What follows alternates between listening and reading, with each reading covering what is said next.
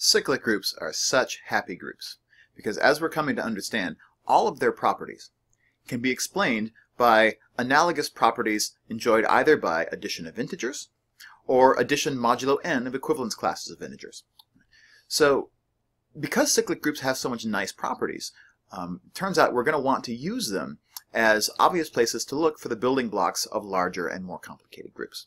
In our last video, in particular, we convinced ourselves that every cyclic group, among other things, all of the elements in that group, their order is a divisor of the order of the group. So I can't have any element in a cyclic group, the order of whom does not divide the order of the group itself. And what we want to do now is take the step from talking about orders of elements to talking about subgroups of cyclic groups, because they have a lot to do with one another, as it turns out. We'll prove this theorem, which is a direct analog of the theorem that we just proved about the orders of elements. And the theorem is that if I have a cyclic group G, let's say its order is n, so it's a finite cyclic group, and if I have any divisor k of n, then the theorem says there exists a subgroup H whose order is k. For example, if I have a cyclic group of order 20, then there exists a subgroup of that group whose order is 10. There exists a subgroup whose order is 5, a subgroup whose order is 2, a subgroup whose order is 4. So this is pretty powerful. It gives us a whole grab bag full of subgroups, potentially. For every divisor of the order of the group, we can find a subgroup that has that divisor as the order of the subgroup. So how should we prove this? Again, we have here a cyclic group by assumption, and it's a finite cyclic group. N here by assumption is a finite integer. So what do I do in my cartoon bubble for a finite cyclic group? I think about a clock. So over here on my cocktail napkin from the Hilbert Hotel, grabbed this at the bar, great place to stay, there are always vacancies. I'm just going to sort of draw out a clock, and maybe let's make it a real clock. So I actually have 12 points around my clock. So this clock then is a model for the additive group of integers mod 12. Let's see if I can come up with a rationale for why this statement here in the theorem should be true. So the statement says, let's choose a divisor of the order of my group. So if my group is order 12, let's say I choose 4 as one of my divisors. 4 is a divisor of 12 because 4 times something is equal to 12. 4 times some whole number is equal to 12. That whole number, the cofactor, is 3. So I'm just going to write down here, 4 times 3 is equal to 12. That's how I know that 4 divides 12.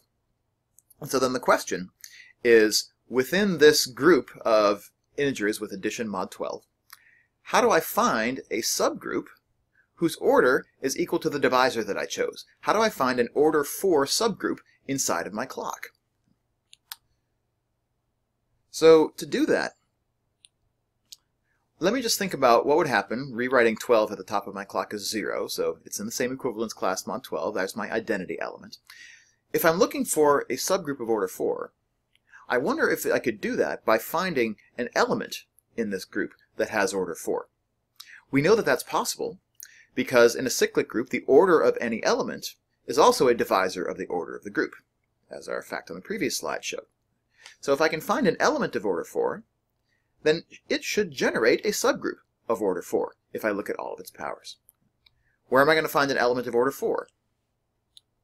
Well, the secret here is I can find it by taking the cofactor of 4, 3 in this case, and just adding 1 to itself, my generator, to itself that many times. And when I've arrived at 3 o'clock on my clock, I'm going to take that as my next element. So one element in my subgroup is 0, the next element in my subgroup is 3. Since my subgroup has to be closed under addition, 3 plus 3 also has to be an element, so I'm going to go 3 more spaces along. 6 is going to be the next element. 6 plus 3, again by closure, has to be an element in my subgroup. And then 9 plus 3 actually gets me back to the identity, because 0 and 12 are the same thing in the residue classes of integers mod 12. And so I have this subset of 4 elements, 0, 3, 6, and 9. They're equivalence classes mod 12. And that subset, we can show, forms a subgroup. Check it. It's in fact exactly the subgroup that's generated by the element 3. And the clue here to the scratch work that I've done on the back of this napkin is that we ended up choosing as my generator exactly that thing which was the cofactor of k that shows that k is a divisor of n. So that 3 in this equation here accounts for this 3, which is the generator of the subgroup whose order is exactly what I wanted it to be. So the generator of H is 3, and the order of the subgroup is 4. So let's turn this into a proof. Let's try to generalize it. So let's assume that G is a cyclic group, and we're going to call its generator A, because we have to call it something for the sake of our proof. What's the analog over here on my clock? What would have been a generator, or a natural generator, for Z mod 12, for my regular clock? Well, the number 1, or the residue class of 1 mod 12, is a generator for this group. And so the role of A, the generator, is played by 1 on my clock. And another way to think about that, again, as we've been talking about, is that the structure of cyclic groups is explained by the properties of integers, either integers themselves or residue classes of integers mod n, where those integers are playing the roles of the exponents on my generator.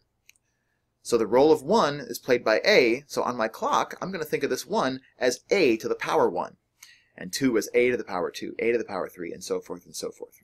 That's really what's happening when we say that a cyclic group is the same as Z mod 12, is we're making the comparison from the generator to the number 1, which is a generator of that cyclic group of residue classes mod 12. So this is really what my clock picture looks like, is I really just have the various powers of A arrayed around this clock. And so, thinking more abstractly about this example on my napkin, the generator that I really wanted was not necessarily 3, but really the third power of A. Right? That third power of A is going to generate the 6th power, the 9th power, and then the 12th power, which is the same as the 0th. So that suggests the following. First of all, we know from the previous set of facts about cyclic groups, the order of A is equal to n. Right? The order of my generator is equal to the number of elements in my group by a previous result. Now we're going to pick up an arbitrary divisor of n. In this example it was 4, but again in the general case we just have to call it k because the universe is picking it, not us. That has to be true because this is implicitly here a universal claim for all k which divide n. So if k is an arbitrary divisor of n, then we're going to write this magic boxed equation down here. By definition of divisor, we can find the cofactor, that there exists a cofactor m, such that k times m is equal to n. Right? So this thing is the equation which tells us the reason why k is a divisor of n. And it also gives us this cofactor m, which in our example on the napkin was a pretty important element to figuring out how to construct our subgroup. And we're going to write what we call a constructive proof. It's a constructive proof because we're going to tell the reader exactly how to make the subgroup H. We're not just going to show that it exists, but we're going to show specifically how it can be made, how it can be constructed. And we'll construct it in a direct analog to how we constructed this one. We took H to be the subgroup generated by this element, which was 3 on my original clock, what I'm now to think of as A to the power 3, since we're now thinking of the generator as being A. But the role of 3 is really just the role of the cofactor of the k, and so that role should be played in my proof by m. So I'm using my specific example to motivate my more general argument, and hopefully it still works. So we're going to define H to be the set of all powers of A to the m. On my original clock it was a set of all multiples of 3. Then it became the set of all powers of A to the power 3. In my proof, that's A to the power m, because the role of 3 is being played by m. Now all we have to do is check that the order of this subgroup is what we claim it to be, namely the order of this subgroup needs to be k. Well, why is that the case? Well, the order of any cyclic group is the same thing as the order of its generator. That is, again, another fact that we knew from before. And so it's going to be the same as the order of the element A to the m. Now, the order of A to the m is less than or equal to k for sure, because if I take the kth power of this element, that's A to the m to the k, but m times k is equal to n by assumption and by the commutative property of multiplication of integers. And since the order of A is n, this is equal to the identity. Therefore, the m times kth power of A, which is the same as the kth power of A to the m, is the identity. And so the order of this element can be no more than k. But it also can be no less than k. Because again, making the argument about the smaller powers, all of those smaller powers, if j is less than k, then the mj is going to be less than mk, which is equal to n. And each of these, mj and mk, are going to be powers of a that are less than n, and all the powers between 0 and n, 0 and n minus 1 inclusive, of the generator are distinct one from another. Therefore, the order of a to the m is greater than or equal to k. Since both are true, we conclude the order of a to the m is equal to the order of h, which is equal to k. So we've constructed a subgroup of order k. All we had to do was make the argument that taking the mth power, m being the cofactor that shows why k is a factor of n, taking the mth power of the generator of g will generate a subgroup whose order is k. So this is super duper powerful.